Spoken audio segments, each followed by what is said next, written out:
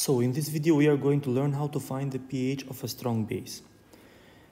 For example, find the pH of 0.1 molar solution of sodium hydroxide and the pH of 0.1 molar solution of calcium hydroxide. Let's start with the first one. Both these are strong bases, but they have a small difference when we are going to find the pH.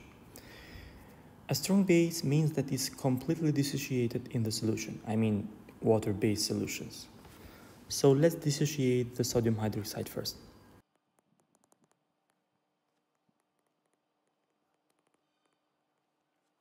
Now let's dissociate the calcium hydroxide.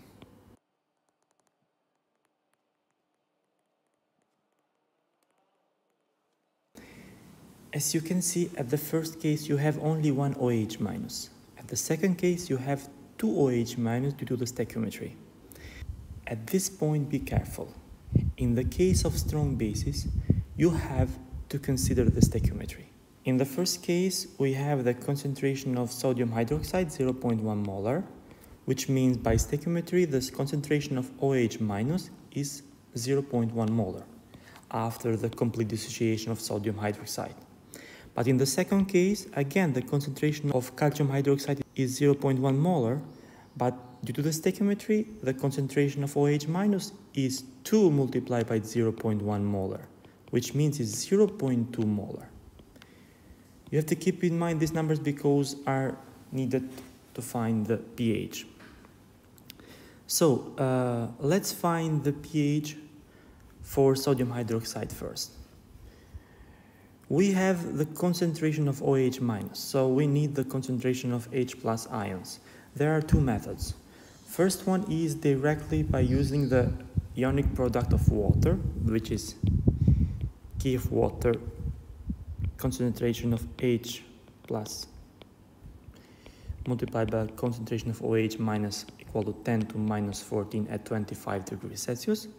On this way you can find the concentration of H plus, which is 10 to minus 14 divided by 0.1 molar concentration of hydroxy ion that comes from the dissociation of sodium hydroxide. In this case is 10 to minus 13, which means that pH is equal minus logarithm of H plus ions or minus logarithm of 10 to minus 13, which means is 13, the pH of sodium hydroxide.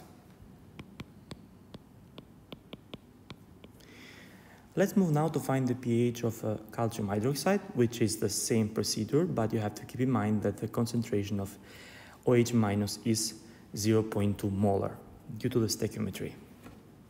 So, what do we have? Again, concentration of H plus is equal to 10 to minus 14 divided by 0.2 molar. That comes from the concentration of OH minus after the dissociation of calcium hydroxide. So here we have it. So it's 5 times 10 to minus 14, so pH is equal to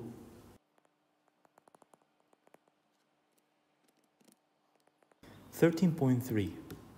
The second method to find the pH of a strong base is by first finding the pOH, and you have to know the relation that pH plus pOH is equal to 14, which means that pH is equal to 14 minus pOH.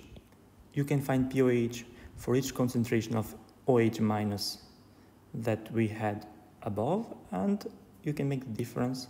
You can select which way you want. It's completely correct in both ways. Thanks for watching, guys. See you in the next video. Peace.